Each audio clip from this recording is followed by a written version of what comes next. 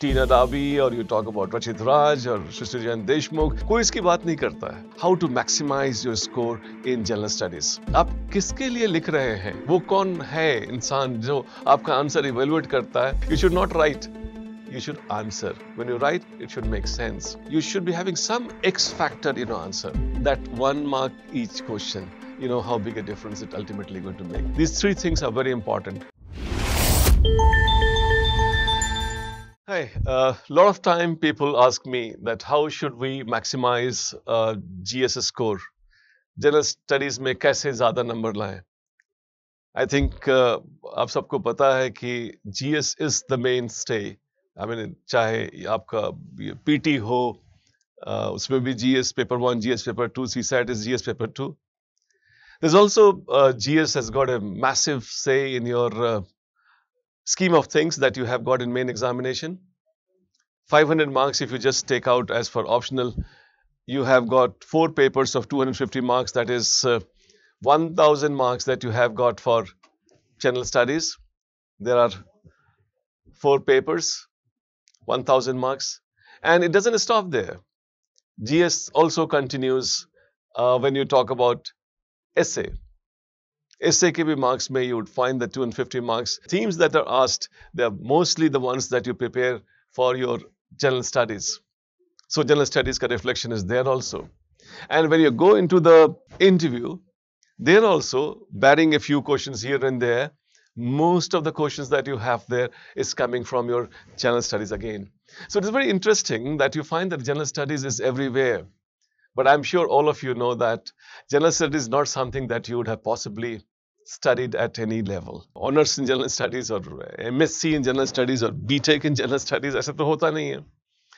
And everybody is struggling in this. So how to really score well in general studies, that becomes a very pertinent question. I suppose in that backdrop, I would like to tell you about our scheme of things, my scheme of things, and these are going to be very relevant. You know why I'm saying very relevant? Because KSG may we have the tradition of people getting highest marks in the country on general studies, and ultimately they are big names. You talk about Tina Dabi or you talk about Rachit Raj or Shrishti Jain Deshmukh, they all have been getting amazing marks in the country. And the story continues actually. So many people, they have got very high score in general studies in the country. And I have got experience of general studies. In fact, I am one of the oldest person teaching general studies in the country. 1992 onwards, this is one thing which I have done all through my life is general studies. So I'm using my own experience and the past exposure of those people that I have seen them up close. Based on that, I'm going to give you some advice that how to maximize your score in general studies. In fact, let me start with a very unconventional point. You should be very clear that this is general studies. So they don't expect that you're writing a specialized answer. So general studies है तो general studies का answer लिखेंगे.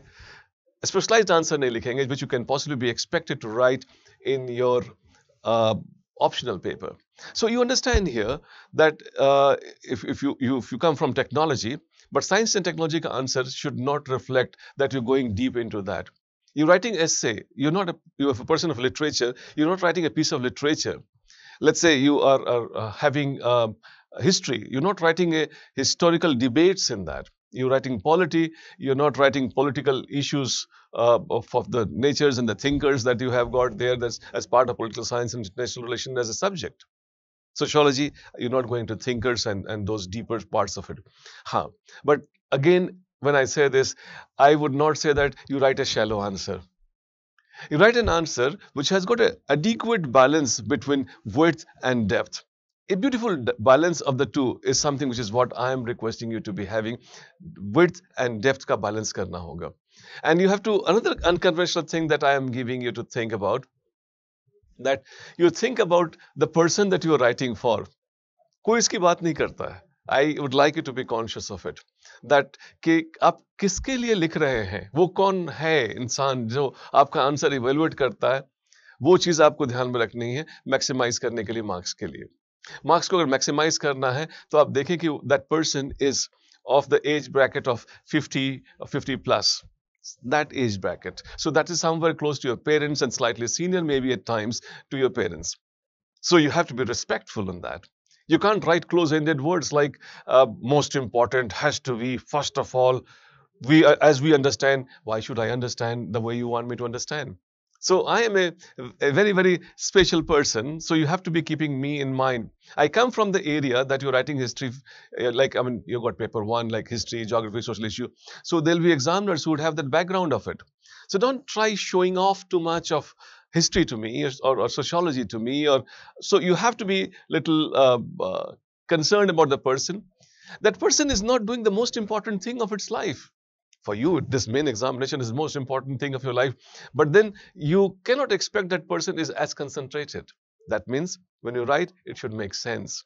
It should not be like confusing that the person is reading 2 times, 3 times the same line to make sense out of it. They are not going to do that for sure, promise. So what I'm expecting is that you write in a manner that gets carried, conveyed to that person, and that person is actually understanding what you were saying. It's not going to read twice the same line to make sense out of what you have said. Another thing, this is again a very unconventional point I'm telling you. Of course, the basics you always get, but all the decades that I have spent, I must give you some pointers that you should have as a special to keep in your mind, that how you can, and that's the way through which you can maximize your answers. See, answer में दो part को ध्यान में रखें आप. एक जो कि very obvious है, expected है, and that is being asked to you. You write that answer. But there is a latent part of that question, and that is the aspect of expectation. I told you that you have to think about the person you're writing for. Now you have to also think about the expectation of that person that has got. And same question, expectation being different, satisfaction will be different. Let me try simplify it, otherwise it looks very abstract for you. मैं जैसे फर्ज कर लो कि मैं I'll go on the road and ask somebody, what is the weather today? Somebody walking on the street looks into my eyes and say, Dr. Khan, गर्मी पड़ रही है बहुत उमस भी है, बरसात का मौसम है. I'm satisfied. I didn't expect much from that person. My expectation level was that he'll give me an answer like this and I'll be happy. Now think of another situation.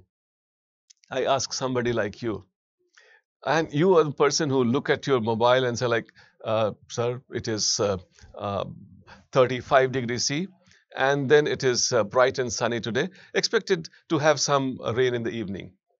I'm equally satisfied because my expectation from you was different, and the expectation from the person walking the street was different. Third, let me ask somebody from the Met department. A scientist from the Met department, if I ask the same question, what is the weather today? He'll tell me that the temperature is this much. And they would talk about specific humidity, all kind of things. They'll say, I'll be equally satisfied. Do you know that? I had the same question, absolutely different answer, and then equal satisfaction. For the reason I was expecting different from different people. I hope you got my point. So when you are writing an answer and you want to maximize your marks, feed the expectation also. Not that what I have asked that you answer me, all right, fine, that's what I asked and that's what you answered.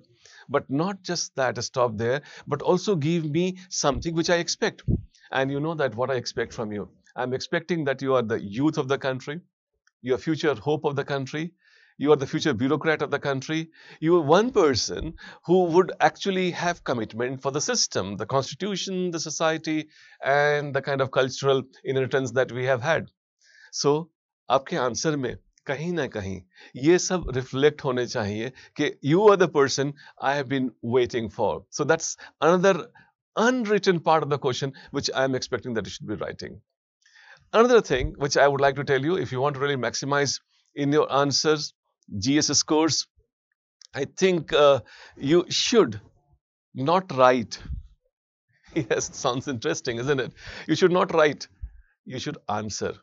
And I hope you understand there is a humongous gap between writing and answering. One has to be very clear that I am answering, I am not writing.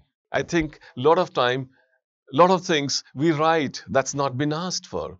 So one has to be really very clear about understanding what has been asked for, and I should be answering, I should not be writing. Now, a very broad thing which I can tell you at this stage, of course, there are a lot of practice which goes into this, is that you should know the core of the question. There are some questions which has got multiple cores. So core slash cores of the question. You must write answering on the core part of it. You have no liberty of writing so much of it. A lot of people tell me कि sir इतने word limit में answer खत्म नहीं हो रहा था, बहुत difficulty हो रही थी. And you know why? It's largely because you are writing, you're not answering. And if you understand the demand of the question, I promise you barely will be able to really fill the answers in the words that has been asked for. It's mostly when you are writing, not answering, you end up having problem of time, you end up having problem with word limits. It's largely because you have not understood the demand. So you understand the core of the question. The second thing which is quite often missed here is that what is the flavoring that they are asking you to give? See, you are the same girl. And you can be sister for somebody, you can be friend for somebody, neighbor for somebody, a colleague for somebody. Everybody approaches you with different requirement. And every time your flavor has to be different. So if you have understood the core of the question, let's say if the core of the question is that how to attend the banking problem of NPA. To attend the problem of banking of NPA, one needs to say that sometime they can ask you to describe that. Sometime they will ask you to analyze that. Sometimes they ask you to evaluate, narrate, elucidate, examine, critically analyze, critically discuss, all kind of flavoring. So, एक ही सूजी है जिसका कभी आप गुजिया बना सकते हैं, कभी हलवा बना सकते हैं, कभी उसका डोसा भी बना सकते हैं, कुछ और भी चीज कर सकते हैं. So the treatment is very important. And if you want to really maximize your answer in GS, you have to be conscious of the core and the context in which the core has been asked. And that is going to be very important. Now, if you really want to maximize your answer, remember my generation, the classical generation, wants the answer in a format that you have got. You have got correct introduction, correct body, and correct conclusion. It should not be something like, hey, you take everything and then this is what it is. You have to work on the structure that you are writing in. And then structure, expectation, the person that you're writing for. And also, quite often I find that students have not practiced enough. Even if you know that. See, there are two things. One is content. That's what you know. And the other is expression, the skill of it. A lot of time people rely that since I have got the content, I would be able to write answer. If you really want to maximize your marks in general studies, you must practice. Practice, practice, practice. This is something which is what I would like to tell you, that these three things are very important. First is practice, second is practice, and third, you guessed it right, is practice. So all these three things that you have to be doing, and then if you have practiced enough, even if you have got some places when you have got less information, you will be able to really produce your answer. And remember one more thing. If you want to really maximize your scores in general studies, I think one thing that you have to keep in mind is that you should be having some X factor in your answer. Something special. Trust me, it's a very boring exercise evaluating the answer on the same topic right from morning till evening.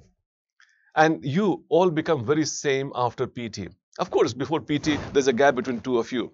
But when UPSC takes a top slice, the gap between two students is almost negligible. If I ask a question and you are writing 5 answers, like how to really diversify the rural economy. If I ask this question, 5 points if you are giving, out of these 5 answers, you would 5 pointers, I would find 4 points is common to all of them. But this 5th point, if this is a special answer, I am sure that is the differentiator which I am looking forward to. So try, when you are doing your answer, try ensuring that your answer has got something special in that. And that special X factor that you have in answer, that has to be, that could be a fact, that could be a diagram, that could be an illustration, that could be a table, that could be some startling fact, whatever. Something special in your answer if you must pack. And then it's not going to give you like 5 marks more or 4 marks more, 3 marks more, not like that. 1.5 marks more. 1.5 marks more in every question. You will see that you will maximize and you go towards 110 plus. And that's something which is what I should expect. Because those people who do not clear, they're also not getting 60 or 65.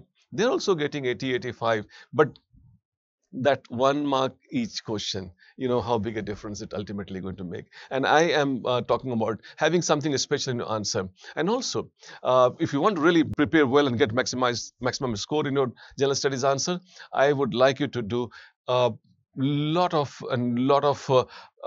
balancing act in your answers. Like, you should not be thinking that some answers are very good and some answers are not so good. So give adequate time so that there's a balance in that and there's no answers which are left. Also, prepare for the uncertain areas, and uncertain areas, if you have practiced, you should be in a position to really able to comprehend and do it.